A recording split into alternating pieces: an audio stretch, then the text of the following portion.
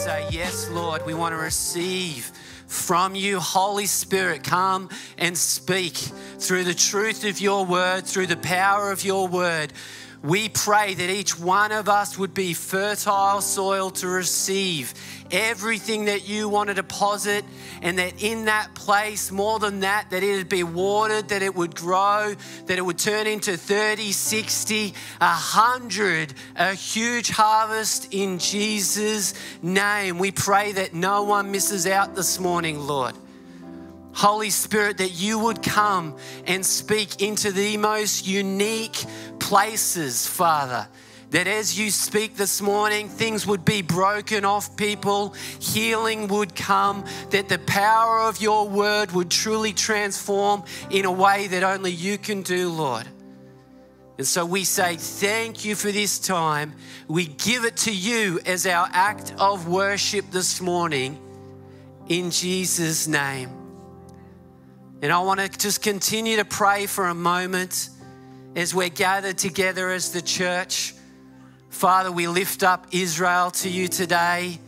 Father, we see the devastation that is taking place over there. We pray for both Israel. We pray for the Palestinians. We pray for a mighty move of God, Lord.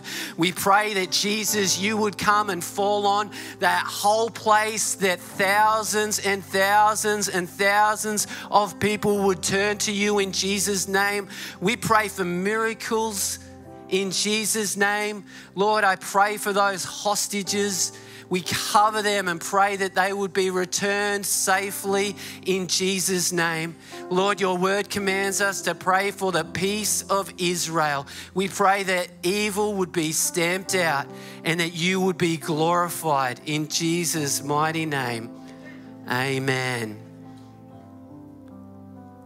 Just before I get into it, I have to give a shout out to my brother Austin down here in the second row. He flew up from Sydney, went to Mooloolaba Beach to worship with the crew that were gathered there yesterday, and was baptized in the ocean yesterday.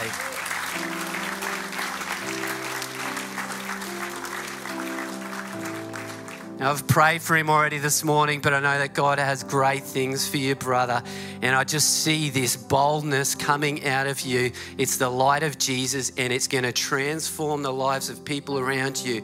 And sometimes we think that those closest to us are the hardest people for us to witness to. I believe that in your case, they're going to be the ones who see what God does in your life, and they're going to turn to him. And you're going to see salvations in your family and your friendships in Jesus' name. Amen. Amen. All right, we're going to get into the word now. I'm bringing you a message today. It's called Praying with the Windows Open. Praying with the windows open.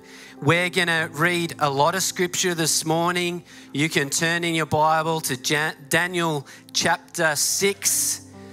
I thought that on a day that was all about the Haddons, I'd preach on a book of the Bible called Daniel and just try and get some attention back if that was possible.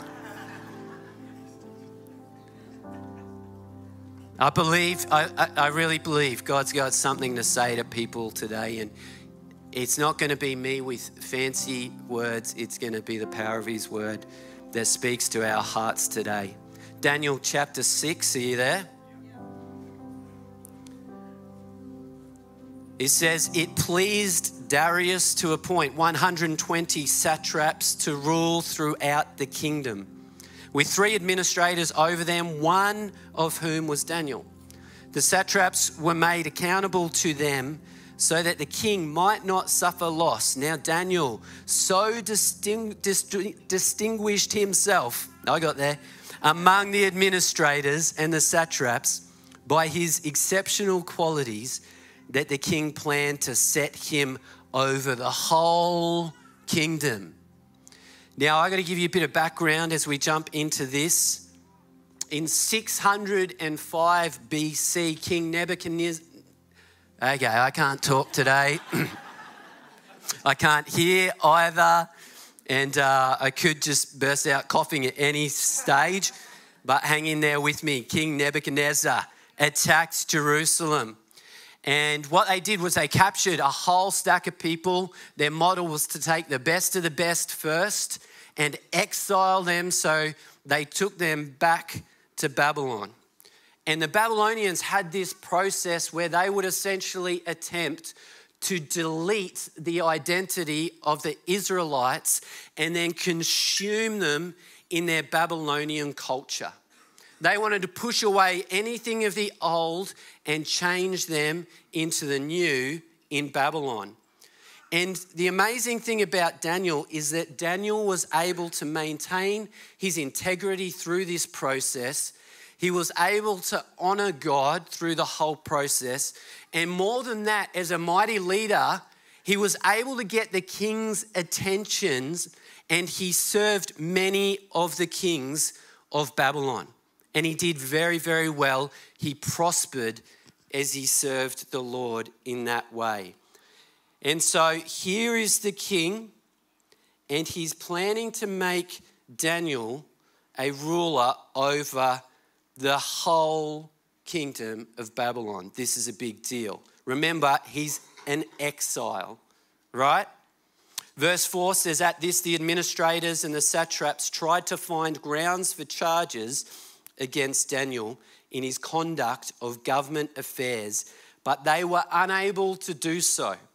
They could find no corruption in him because he was trustworthy and neither corrupt nor negligent."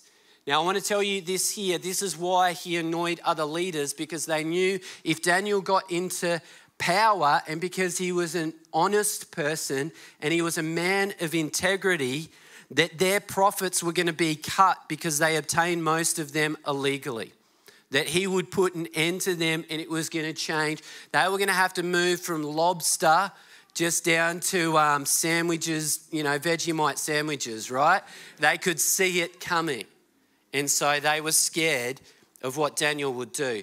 Verse 5, "Finally these men said, 'We will never find any basis for charges against this man Daniel unless it has something to do with the law of his God.' So these administrators and satraps went as a group to the king and said, 'May King Darius live forever. The royal administrators, prefects, satraps, advisors, and governors have all agreed,'" not Daniel, but they still said all agreed that the king should issue an edict and enforce the decree that anyone who prays to any god or human being during the next 30 days, except you, your majesty, shall be thrown into the lion's den. Now, your majesty, issue the decree and put it in writing so that it cannot be altered in accordance with the law of the Medes and Persians, which cannot be repealed." So King Darius put the decree in writing. Now, if you think about this, what the administrators proposed to the king was actually a brilliant idea. Because not only did it put Daniel in a really difficult position, it also put him in a position where they could show the king that he was not loyal to him. And that was a big deal. It also appealed to the king's sense of pride, that they would come to him and say, "For 30 days, people can only pray to you." Essentially, they were saying, "You are a god." And the king would have said, "Yes, I am. It'll be great to have the people just worshipping me. This is what should happen." Now, the other thing about this is that it was easy to see that while people were forced in the kingdom to bow down, that this would create the opportunity for those who did not follow the orders to stand out. And they knew that Daniel would be standing out. Right? We think, man, this is a crazy idea. It sounds like people saying that you can't sing in church or something like that. But anyway, let's continue and we'll see what Daniel does, all right? Verse 10.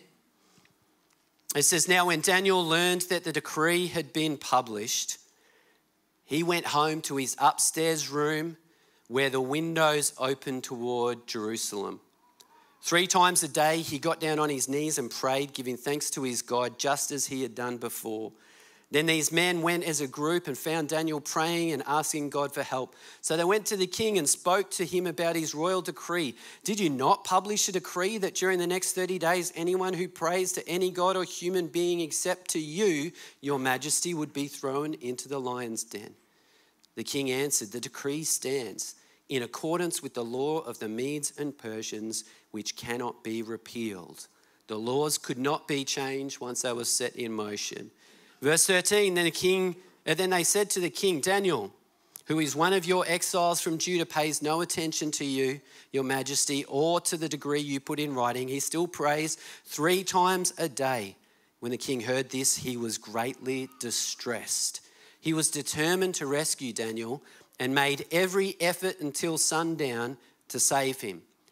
Then the men went as a group to King Darius and said to him, remember, your majesty, that according to the law of the Medes and Persians, no decree or edict that the king issues can be changed. So the king gave the order, and they brought Daniel and threw him into the lion's den. The king said to Daniel, may your God whom you serve continually rescue you. A stone was brought and placed over the mouth of the den, and the king sealed it with his own signet ring and with the rings of his nobles, so that Daniel's situation might not be changed. Then the king returned to his palace and spent the night without eating and without any entertainment being brought to him, and he could not sleep. So Daniel chapter 6 presents us with this clash between culture and faith. Now, I don't believe that this is a prescriptive text in any way. I don't think that we're meant to read this scripture and just copy what Daniel did in similar situations. But I do think that we get to look at this and consider how we can navigate these situations when they arise in our lives, this clash, this collision of faith and culture. Daniel had to decide whether he was going to stand for his spiritual convictions or whether he would bow to cultural demands. And I want you to hear this, that if you're here today and we want to put ourselves into the story, then we have to ask these same questions. Are we going to stand for our spiritual convictions, or are we going to bow to cultural demands? And maybe you're here today and you say, well, I'm not a Christian, I'm not a follower of Jesus, and I want you to know that this still applies to you, that you might have values, you might have things in your life that you believe are important, but there will be times where culture comes and pushes back against those things, and you have to make that decision. Are you going to stand for those things that you value and believe are important, or are you going to bow to culture? We all have these challenges, all right? But this is not a new thing. This has been happening right through history. Culture and faith have rarely agreed and moved in the same direction. Here's what it looks like, is that God says do this and culture says do this. God says say this and culture says say that. God says, here's who I've created you to be, and culture says, here's who we want you to be, right? God says, I want you to live this way. Culture says, I want you to live this way. And maybe you've already experienced this. Maybe you know exactly what I'm talking about. Maybe you're going through it right now.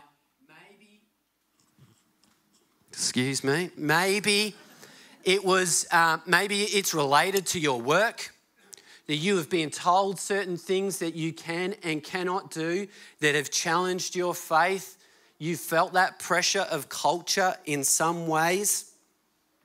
Maybe you're a uni student, and I have no doubt, I went to uni as well, And I remember what that was like. And there is no doubt that if you're living for Jesus in that context, that you are going to feel the pressure and the pull of culture in certain situations. And if you are a follower of Jesus and a parent in this room, then I know you are feeling this at times. Has anyone ever heard this from one of your children? But Dad, everyone else's parents let them do it. Anyone here, right? That is faith and culture colliding right there. This is real for us.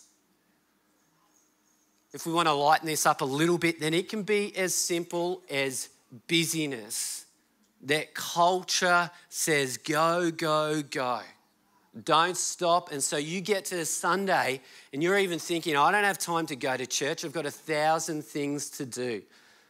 When it comes to finances, culture will tell you what to do with your money. And I promise you this, that it's not going to be generosity. It definitely won't be give to the church in any way. Amen?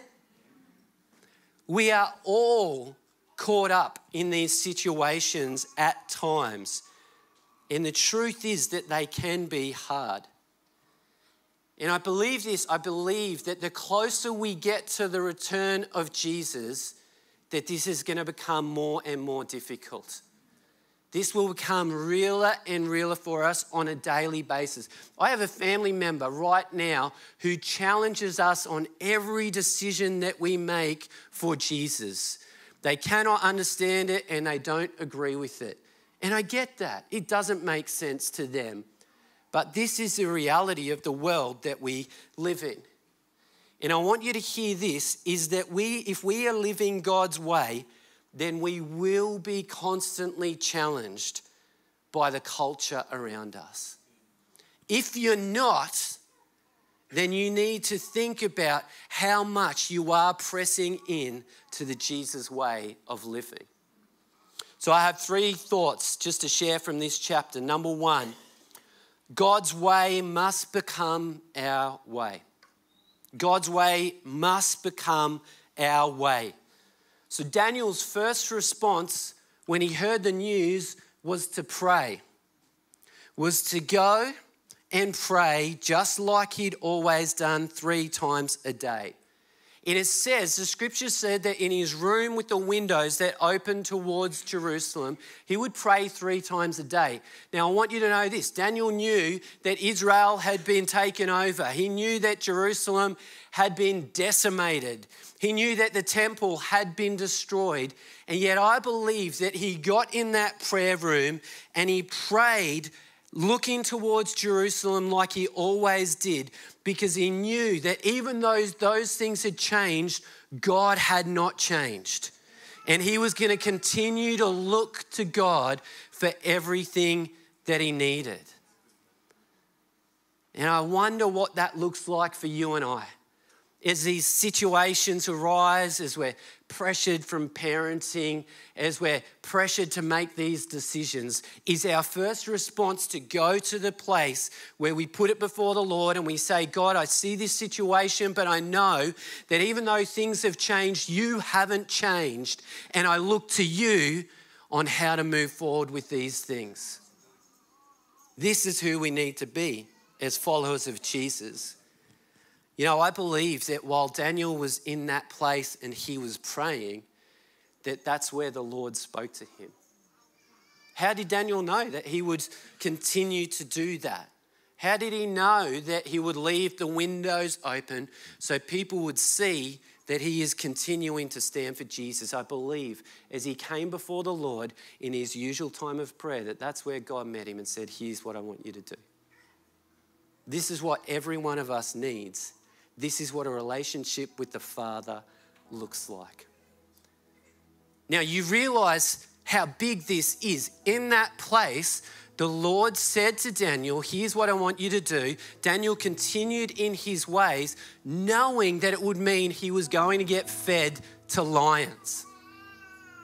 This is a big deal. He just got the top job. Man, there was a Lamborghini. He'd already ordered it. It was on its way with the new paycheck.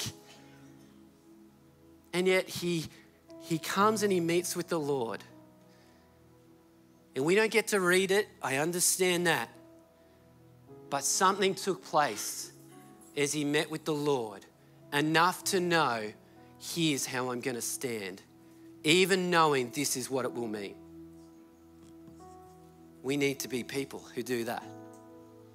We need to be growing in our understanding of the life that God is calling us to live.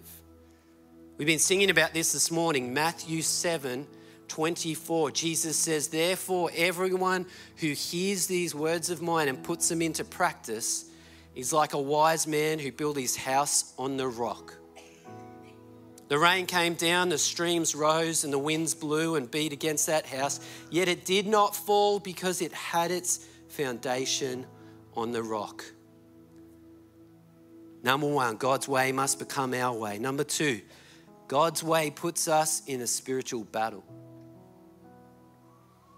You know, when we choose God's way, you are going to find that the enemy wants to stop you living that way.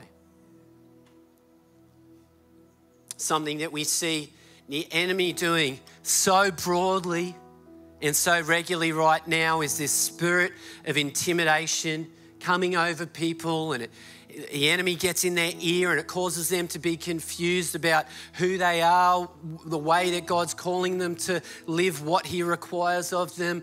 This spirit of intimidation causes people to doubt what God is saying, what they're doing. It holds them back from stepping into the fullness of God. And I want you to hear this. If you are going to live God's way, then you are stepping into a spiritual battle.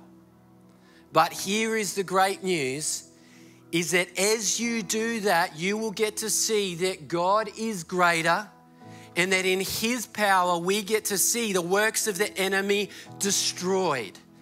And as we hear that voice and we say, rack off, I'm not listening to you, I'm going with what my Father says, then in those moments we have victory and we get to give God glory. God's way puts us in a spiritual battle. Number three, God's way means he is number one. Number one above everything. Daniel was being asked to worship the king as a god.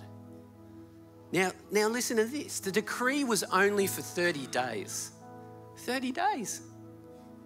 Like, he could have easily just thought 30 days, I can do that. He might have even thought, as I bow down and worship the king, I'm going to secretly be prayed to my God, the one true God, right? Oh, king, praise the Lord God, he's the one true king. Oh, we worship you, right? 30 days. Surely he thought, maybe I can survive that. Maybe I could just give in and go with the flow here. Maybe it's not that big a deal. Maybe God would understand. But he didn't. There was no way he was going to worship a false god. And I want you to hear this morning. It is time for you and I to remove anything from our lives that is an idol, that is a false god, that might be pulling us away from the things that God has for us. I know that you might think this is a bit extreme, but what are we giving our time to? Facebook, Instagram, Netflix. What are these things that we're worshiping? Success, money, wealth, all these things. These are the little gods in our lives that fight for that top position of great big God. And before we know it, we're bowing down and we're worshiping to these things. And we're joining culture all around us as we do it. But I want you to hear this, that when you come to the one true living God, there is no room for any other gods. It is only him, and we lay everything down before him. It's time to strip away. It's time to get rid of anything that pulls us away from our God. All right, so let's have a look at how this plays out. Daniel 6, verse 19. He says, at the first light of dawn, the king got up and hurried to the lion's den. Who has a lion's den, by the way? Great king. When he came near the den, he called to Daniel in an anguished voice, Daniel, servant of the living God. How would you like that description to be you from someone who doesn't know Jesus as their Lord and Savior? That they would come and say, Toby, servant of the living God, that they would see that, identify that in you. Daniel, servant of the living God, has your God, whom you serve continually, been able to rescue you from the lions? Daniel answered, may the king live forever. My God sent his angel and he shut the mouths of the lions. They have not hurt me because I was found innocent in his sight, nor have I ever done any wrong before you, your majesty. The king was overjoyed and gave orders to lift Daniel out of the den. When Daniel was lifted from the den, no wound was found on him because he had trusted in his God. At the king's command, the men who had falsely accused Daniel, this is a bit gruesome, this is like the R-rated part right here, okay? Cover your ears if you're not okay with this stuff. The men who had falsely accused Daniel were brought in and thrown into the lion's den along with their wives and children.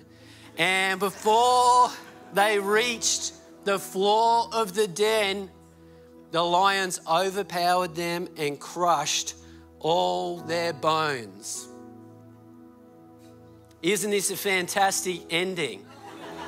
I mean that Daniel got saved, right?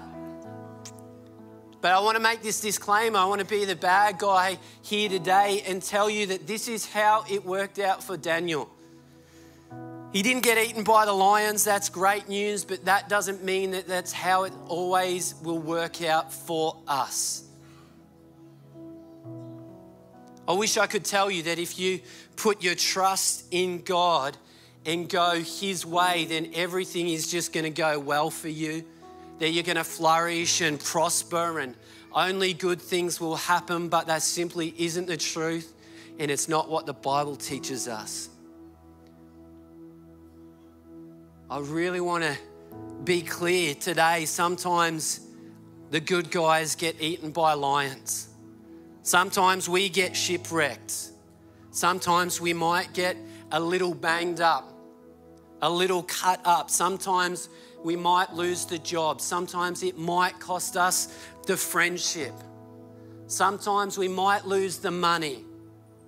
Sometimes things may not go our way. Sometimes we may end up with a bad name. People may say things about us. Sometimes it will just not work out the way that we had hoped and that we had prayed. But while we may have a desired outcome, like not being eaten by lions, not losing our job, the outcome is not in our hands. The outcome is in God's hands. And no matter who we are, what we're looking at, we are called to follow him and to trust him with the outcome. And we trust that even when we don't understand, he is good and he will get the glory through what he's doing. Let me show you what that looks like. Verse 25, it says, and King Darius wrote to all the nations and peoples of every language in all the earth. This was before email. This is a big job. He said, may you prosper greatly. I issue a decree that in every part of my kingdom, people must fear and reverence the God of Daniel. For he is the living God and he endures forever. His kingdom will not be destroyed. His dominion will never end. He rescues and he saves. He performs signs and wonders in the heaven and on the earth. He has rescued Daniel from the power of the lions. Verse 28, so Daniel prospered during the reign of Darius and the reign of Cyrus the Persian. when God gets the glory, it means that the world sees Jesus and not us. Burpengary doesn't need to know about a hero named Dan.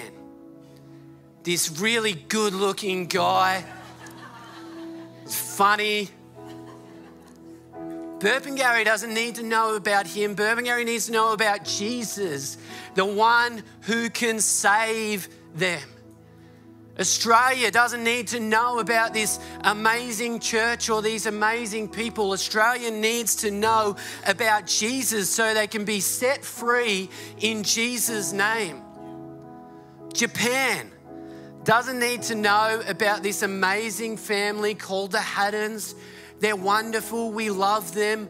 God is in them. He's using them. Japan needs to hear the name of Jesus and be able to respond to the gospel that will change all eternity for them. So what does it look like when God gets the glory? It's when it goes to Him and not us. And that's what we live for. Now, we will end up in this religious headspace if we take a message like this and we break it down to just doing all the right things. Tick, tick, tick. I'm a saint, I'm perfect. I think, say, do all the right things, done. Now, if we live that way, we will totally disconnect with the heart of the Father. But what if we come and we surrender our heart and we say, God, because of who you are and what you've done for me, I want to give you everything. And I'm going to live your way. You know, Jesus always brought it back to the heart. One example, Matthew 5:27, he says, you've heard that it was said, you shall not commit adultery. But I tell you that anyone who looks at a woman lustfully has already committed adultery with her in his heart. It'd be easy just to bypass the heart and to try and do all the right things. But the heart is what the Father wants. I want my obedience to come from a deep belief in who God is, a deep belief that He is everything, that there is no one and nothing that is more important than Him. And because of that, I will surrender everything to Him. I want to get the team up. We're going to worship in just a moment. I want to finish with one little story. Some people here know that before I was a pastor, I was a cable joiner working for Energex. And I loved that job, favourite job. I know when we drive past, we just see them leaning on shovels. There's work that gets done at times. I want you to know that. This one day, we were working on a project, working on some electrical equipment on the side of the road. And as we were working away, this car kind of abruptly drove up to us and the door flung open and this elderly man jumped out of the car and he stumbled over to us and he was holding his chest. And he was able to say, like, my heart, my heart. And we realized instantly this guy he's having a heart attack. This is not good. He fell down on the footpath and I'm there with a crew, and so we all stop what we're doing and we run over to this man and someone calls the ambulance and it's a hot day and he's lying on the footpath, so a few of the guys go and they get umbrellas and someone got their raincoat and put it under his head and they're just looking after this guy. And as I'm standing there watching, I see him, he's starting to turn this weird colour, like he's turning grey. And I think to myself, like, this man is going to die right here, now, in front of us. And the Lord just grips my heart and He says, Dan, like, what are you going to do? And I think, oh my goodness, I need to pray for this guy. I need to care. I need to show this guy the love of Jesus right now. And then there's like this other voice going on as well. And I'm thinking, man, that I know, like the guys in my crew, they knew I was a Christian, but this would be weird. Like they'd be like, what the heck's going on here? And I'm wrestling with this fear of what they would think. And as I'm thinking through this, I'm watching this man just continue to change color, and the life is just fading out of his body. And so I said, stuff it. And I just pushed through these two guys, and I got down on my knees with this guy, and I grabbed his hand and I asked him what his name was, and I think it was Michael from memory, and I said, Michael, my name's Dan, and I'm a follower of Jesus, and I would love to pray for you now. Is that okay with you? And he said, Dan, I'll take everything you've got. Now, it's cozy, right? The rest of the crew are all there. We're in like 2 meters squared. They're holding the umbrellas to keep me cool while I minister to this guy. So I laid hands on his chest and I prayed for healing to come in Jesus' name. And as I'm praying, I'm not going to suggest that he was healed, but as I'm praying, the color starts to return, and he says, I'm actually feeling better. And I was kind of surprised too. I'm like, hey, that's cool. Anyway, I'm still sitting there and I'm holding his hand.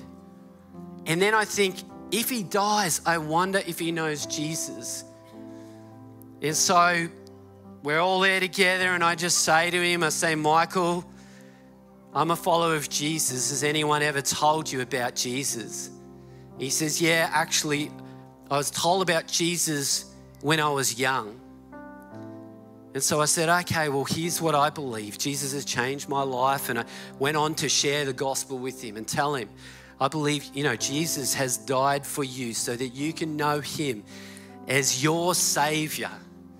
And so we're sitting there chatting. I'd love to say that I gave him an opportunity to raise his hand on the count of 3.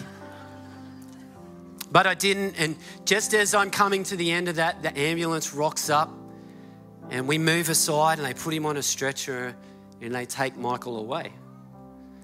Now, my heart is going 1,000,000 miles a second. Like, I am pumped, right?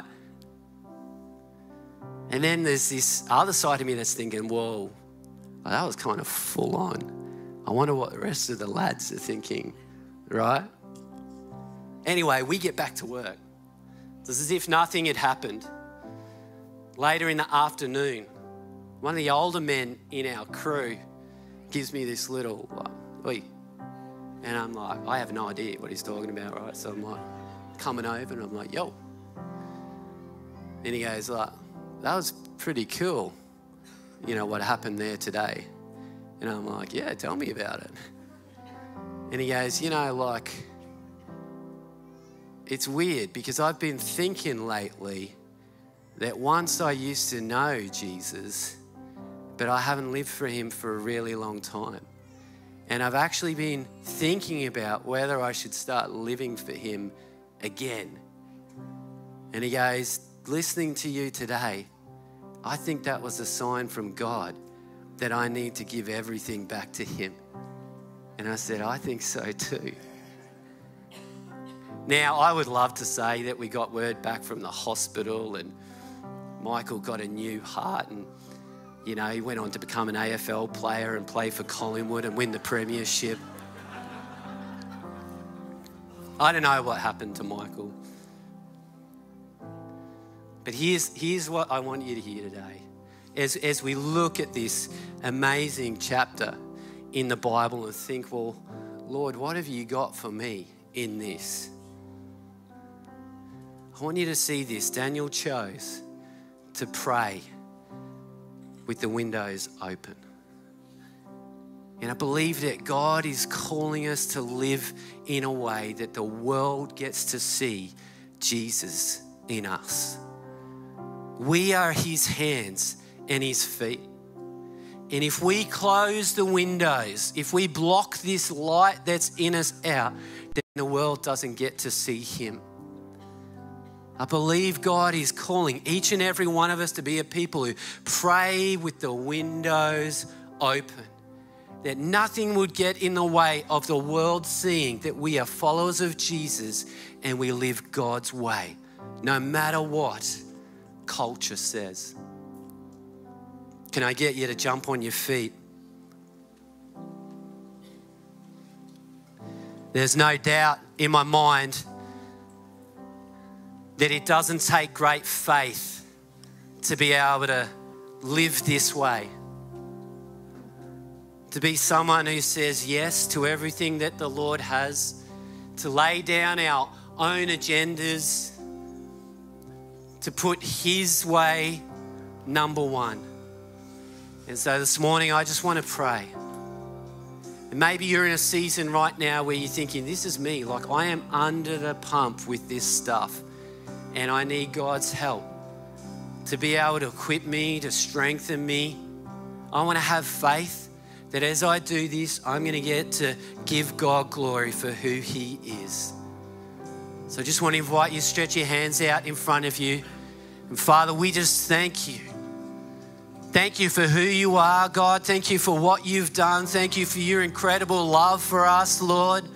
We thank you, God, that there is no greater God than you, Father. We thank you that while everything in this world wants to say that they are number one, that this is number one, Father, that you are the way, the truth, and the life. There is no one who comes to the Father except through Jesus Christ, that you are above everything, Lord, that you hold the whole world in your hands, Father. And God, we pray that as we are people who go after your heart, who long to live your way, Father, that you fill us full of faith, God, that you would give us strength, God, that all our days we will worship you in surrender, and that as we do that, God, that you will get the glory. We pray that for Burpengary, Father. We pray that for Queensland. We pray that for Australia. We pray that for the nations. We pray that over Japan, Father. We pray that over our world today, Lord, that there would be a move of God so powerful that we see you get great glory. We pray this in Jesus' mighty name. Amen.